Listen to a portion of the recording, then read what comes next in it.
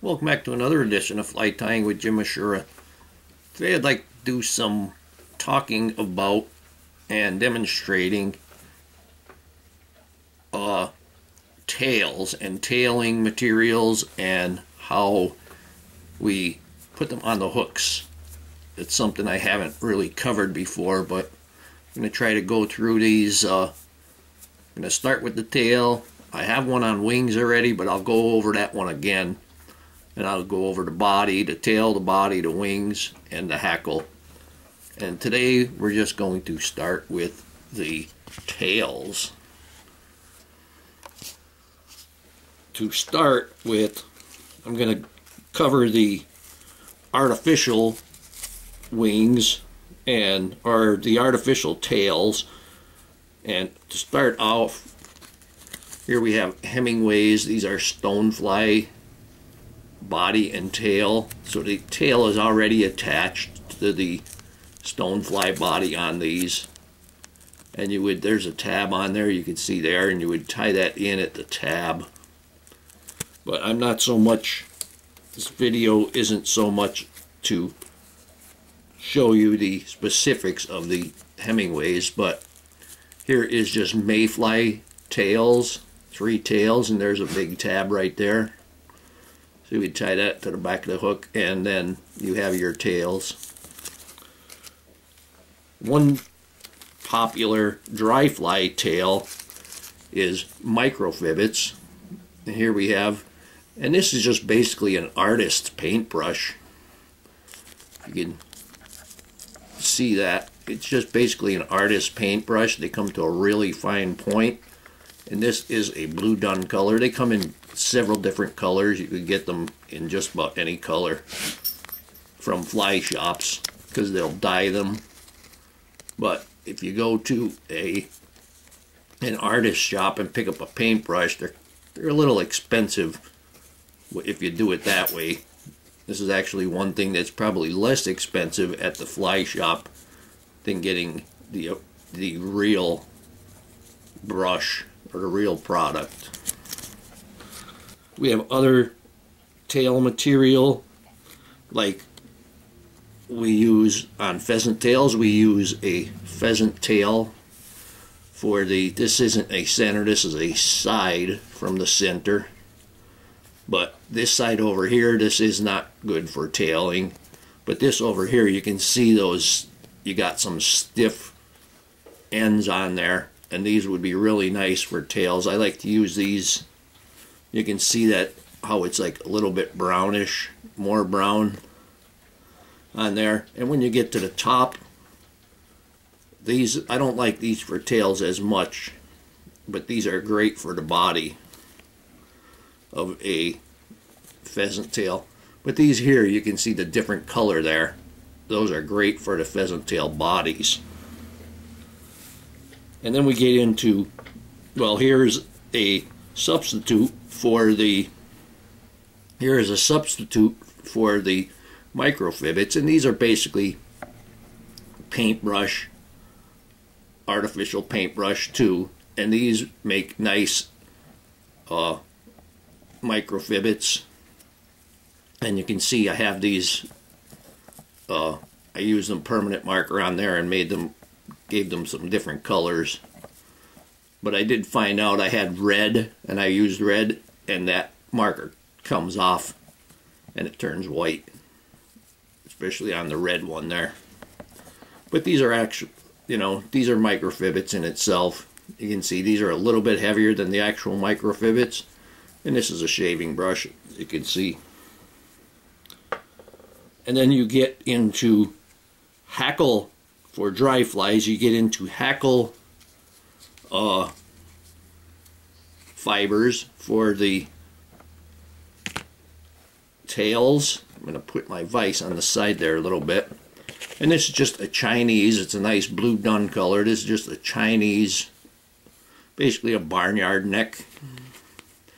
And where you get the hackle for the tails from things like this is a cape, a neck or a cape. You take them from the top where they're very long, and I have one here. and you can see the web in there. You get a good pointer here. I'm going to go ahead and zoom this in more.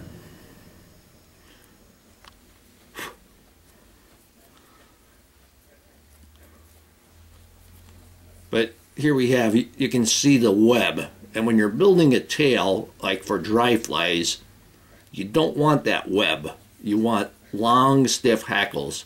So these ones on the end here, you can see there's hardly any web in those feathers there on the end. So these ones on the end are good for the tails, the long, stiff ones. And even these here, you know, even though there's a lot of web, you have a lot of stiff spots on the top there. So I would use these, but I would be sure to make sure that I don't have any web showing on my, showing out of the thread. You can tie them in with the soft spots in there, but you want to tie those long, stiff ones. That's where you want to put your most trust on there, because if you have the web is soft and it's going to bend easy. So when the fly lands on the water, that tail is going to bend and your body is going to dip beneath the surface. But if you have it resting on the stiff parts of that hackle, then that stiff part is going to hold your fly off the water. But that's a blue dun one. And for stuff like tailing, if you get a barnyard one, these are also good for wings on streamers. Here's a black one. And you can see there's some nice long stiff ones. Take this feather over here. You can see the darker center, that's the web. So all of the rest of it is nice long stiff fibers, so they would make good tails right there. And I have another one, and these three are, here's a cream one, and these three are the barnyard ones. And you can see the darker color, the dark color is the web, so all of that cream color is the good stuff that you would use and keep for the tail. And these are also a nice, this particular hackle right here, this is also a nice one for streamers too, because we get that darker center in there. And they're the barnyard ones. And here is a good, this is a Metz neck, and this is a number 2 neck. And you can see, so these down here, these hackles down here are, you know, they're obviously not good because the barbels on there are going to be real small. They're good for the nice, for the real small size 1820s. And even getting in through here, you're still not enough. If you take them and bend them, you're only up to the 14s maybe. You got to get up to the top. So you take the top here. We take one of these feathers, and you can see on here, you can see the web. Like this down here wouldn't work very well for the tail because you don't have enough stiff. But as you're going up, you're getting more stiff fibers and more stiff fibers. I don't really want to pluck this off, but I'm going to take this and I'm going to stand them up. I'm just going to hold that tip and stand some of them out there a little bit more so you can see. And they're better for, those there are better for tails. But the ultimate tail material is Coq de Leon feathers. And here is this is a half of a neck. I cut off the other half and gave it to a buddy. But I'm going to pull one of these feathers out and show you why these are so nice. Yep, not that one. Okay, and here we have the Coq de Leon Hope this stays in focus here. But here we have the coq de leon, and you can see the dark part is the web.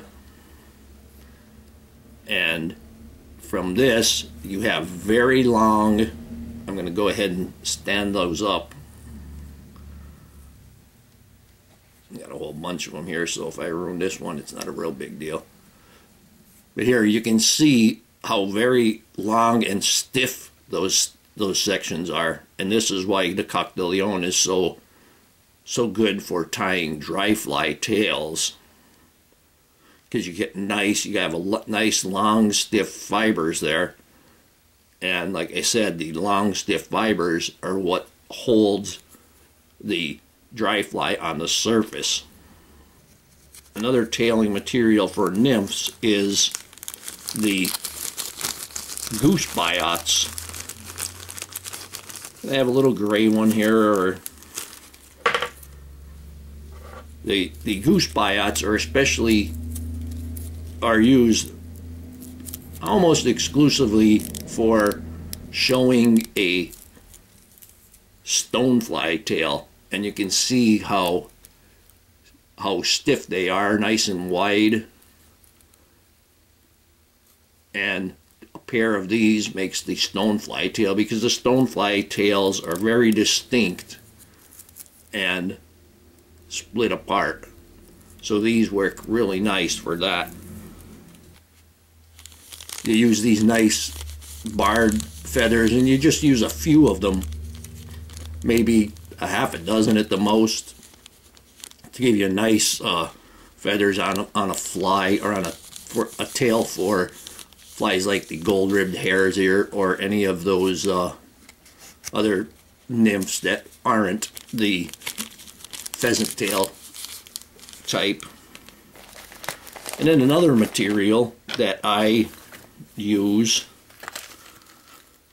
on dry flies especially is, this is Zelon, and this actually makes it look like a shuck.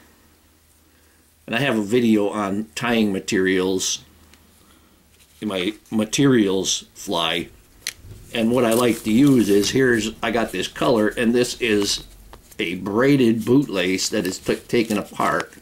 I got a nice rusty brownish color for that, and they make really great shucks hanging off the back of your dry flies. I have a pretty large hook here. This is like a size 10 dry fly hook, but I'm going to do a little demonstrating so I could use that. I'm just going to use some yellow thread so we can see it easily. And I'm not even going to put a whole base of thread down. I'm just going to start at the back here. And here is on dry flies, you stop where the thread hangs at the barb. So first off, we're going to do a little bit of the microfibbits, but I'm not going to use these. I don't want to waste them. I'm going to use the microfibbits from the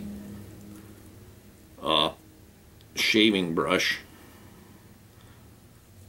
We're going to take some, and you could do these in a couple different ways. You can use them as one, or you can take a couple of them, you know, two single ones. If you're tying a small, say, spinner, dry fly spinner, rusty spinner or something, you could use two and you can split them. But I'm going to just take these here and start. And this would just be pretty simple. You would, you know, measure to what size you want that tail to be, the length of the body.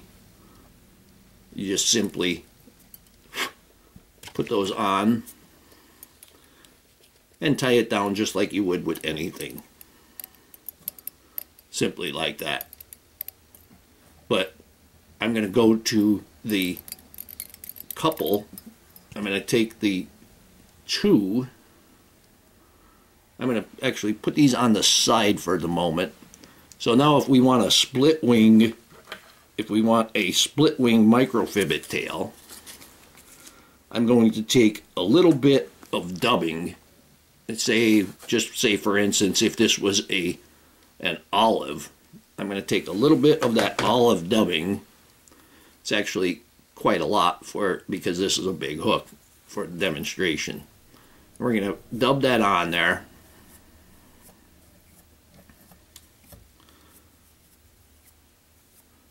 And basically what we're going to do is we're going to build up a ball right at the tail section there. So we just take it, and again, this is a giant hook, that's why there's a lot going on here.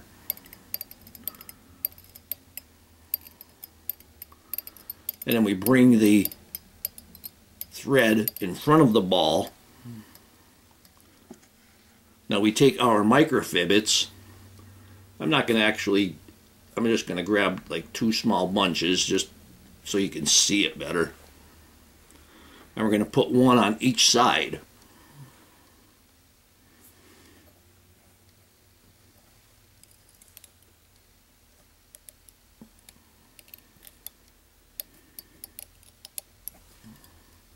Put that bunch on that side, and then take this, actually making a little bit of a crisscross here on it, and I'll show you it.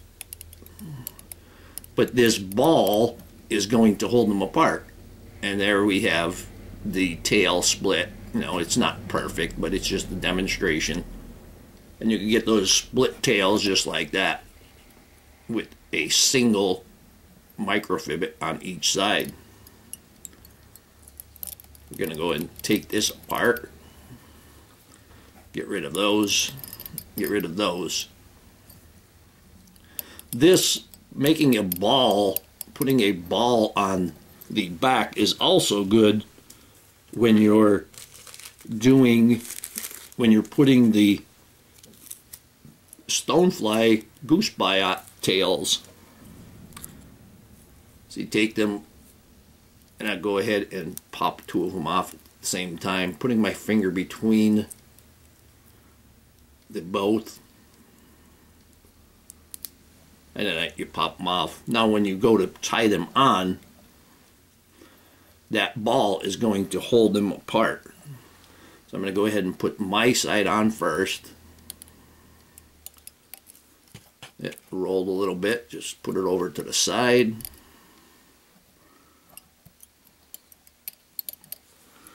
Take the second one, size it up using the natural curve of the biot,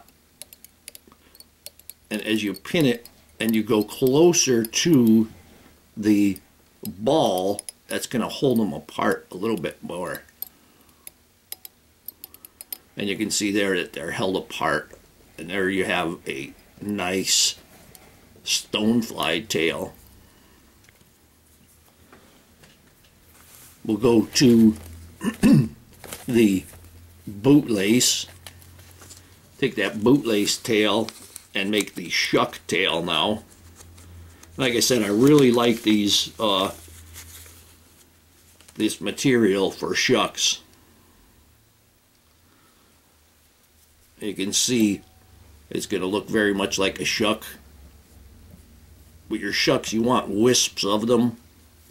With mayflies, you want them a little thicker, but with a caddisfly, you just want a wisp because they're actually clear with an outside brown definition on the outside of that shuck. But we're going to just take that and we're going to just tie that on top. You would just tie that right in place there. And then instead of having this squared off on the back, you can just take your scissors and kind of put a little bit of a taper on it, just like so. So it's tapered. But also with the bootlace, if you're going to say, if you're making an Adams parachute, you could just take this up to the top and then you can use this for your parachute post. And now we'll move on to the barnyard hackle. I know we got that one feather in there. There it is. And here's the barnyard hackle. And first thing, I'm going to just take this fluff off the back here. And I'm going to show you, I'm going to use some off the back here, and I'm going to show you how that soft hackle would be bad, having that soft hackle exposed. You go ahead and pull these off to 90 degree, bunch them all together. And now that back section is the soft hackle. So if we tie these in, just get this secured. Now if I tie these in and the soft hackle is exposed, basically what's going to happen when it lands on the water, these are going to bend. You see how easy these bend up. But if we take this and we bring it to where it's going to be stiff, that stiff section, now all the soft hackle is underneath, and you can see how much stiffer this is. It takes a lot more for it to bend and let your body sink. So we don't necessarily want these off the back there. We want to take it from the front, more from the front, where you have a lot more stiff hackle. So I'm just going to go ahead and strip this here and get to the good stuff,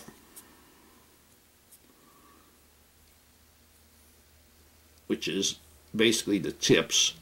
And here you can see the tips. There's very, very little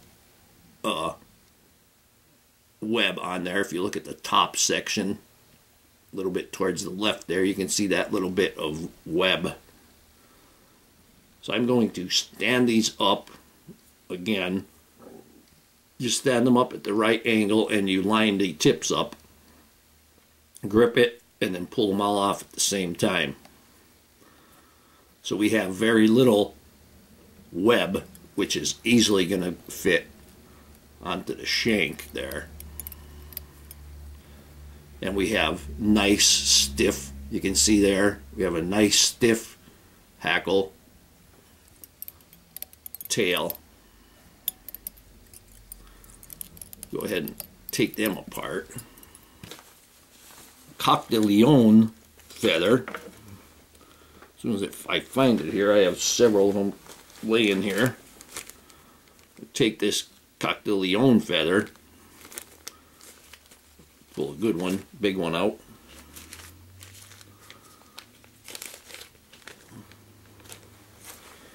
So now we have this Coq de Leon feather, and obviously this stuff off the back is going to be no good. Way too much web. Let me just peel that off just to get it out of our way here. So you can see this is still web, but you have some nice stiff ones up here still. So we stand them up and then we group them all together in order to get them aligned. And then we can pull them all off at once. And now even here in my hand you can see the dark section is the web, the soft web. But you got some nice long stiff, even right here for this giant hook that's in here, you still got plenty right there. And you'll be able to, you know, and you got a nice stiff, you can see how much stiffer these Coq de Leon are. But another kind of demonstration, I'm going to tie it in where the dark section is going to be exposed. And you see that that dark section is really, really soft. pull them out there even a little bit further, and when it lands, this is so soft it's just gonna fold. So the point is to get the really stiff sections like this, and you can see how stiff they are right there, and that's going to hold your fly on top of the water. So here is the pheasant tail. I'm going to take some of this pheasant tail, and this is basically the same thing. This down here is web. You can see down here is web, and these top tips are much stiffer. Although it's going to be a nymph, so. But even with nymphs, you want, you know, for the most part, you want that stiff tail, because you don't want it folding over and just blowing around like a marabou almost. And you get those nice, that nice color there, and you get that nice stiff tail that really stands out and is well defined.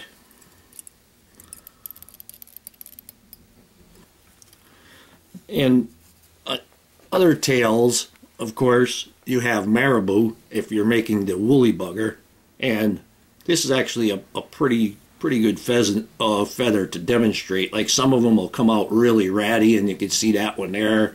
Like, I'm not going to use that.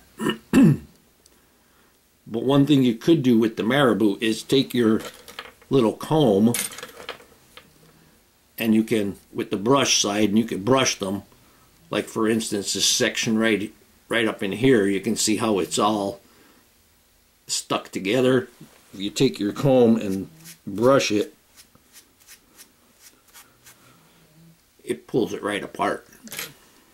But with the woolly bugger tail, you just take a group of them. You usually, this feather isn't as good, but usually you pull them off the sides of the feather. You don't really want to keep a stem in there, and definitely don't want to keep, I have a stem in this one, but it's a very, very blood stem, very, very skinny. So you would take that and just tie that on. So you don't really want a stem in your, woolly buggers. And this is soft, and that's the whole purpose of it. The woolly bugger breathes in the water. It's going to breathe a lot. It's going to flop up and down and add a lot of life to it. And so I hope that you learned something from this video. I hope that you would subscribe to my channel. Please refer me to your friends. Please visit my sponsors. Leave comments, questions, suggestions, and most of all, thank you very much for watching my videos.